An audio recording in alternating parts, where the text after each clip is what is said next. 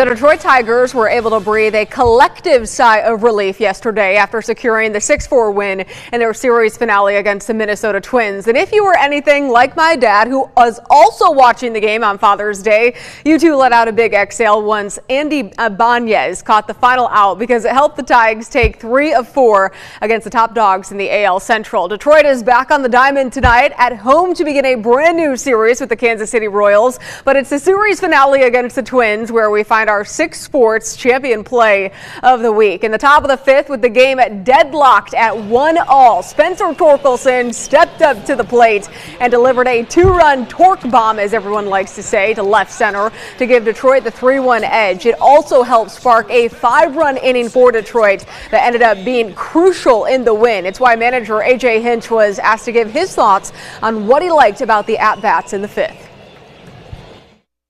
Well, we started getting to his fastball a little bit, and then he made a couple mistakes with his secondary. So once you started, we started swinging better at the fastball. Ibanez had some good swings. Javi joked that he hit a fastball up the middle for the first time in a while, so that helped. We got to more pitches as the game went along, and then Torque with the big blow, and then Carp, continued on. So as it turned out, you need as many runs as you can get when you put pressure on them, and I thought we had some big swings.